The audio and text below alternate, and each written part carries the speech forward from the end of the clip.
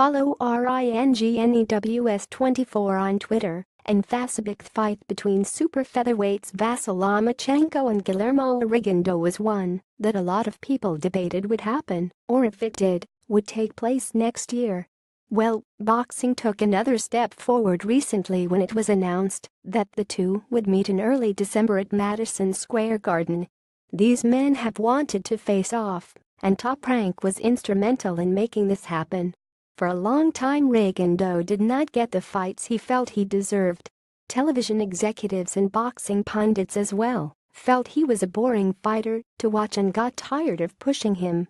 Guillermo's former promoter, coincidentally Top Rank, also failed to help him step up to the next level. The southpaw is undefeated with 17 wins, 11 of them by knockout.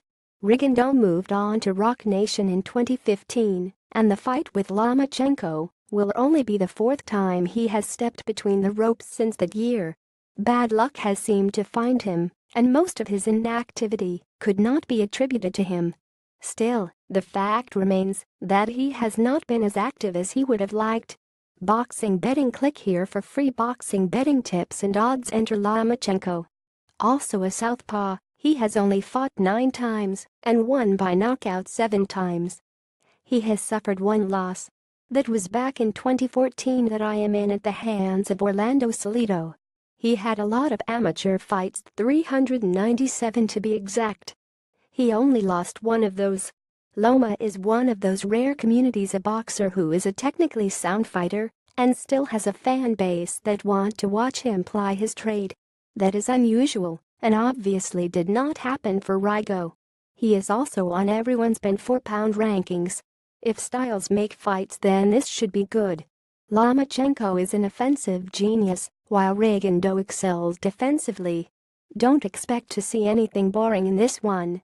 Loma will see to it that there is action, and Rigo will have to be active to utilize his defensive techniques. Both of these fighters will make their own history in yet another way. Guillermo and Vasyl each have 2 gold medals from Olympic Games. Rigo's came in 2000 and 2004 for Cuba, while Loma's were in 2008 and 2012 for Ukraine. This will be the first time that 2 double gold medalists face off against each other. Vasyl has the age advantage at 29 compared with Rigo's 36, but don't expect it to make a huge difference in this one. Rigondeaux has yet to suffer a defeat and is certainly not shopworn of late. Both men know how to win, and I look for a competitive fight from these 2 gold-winning Olympians. Read more articles about Guillermo Rigondeaux, Vasyl Lomachenko,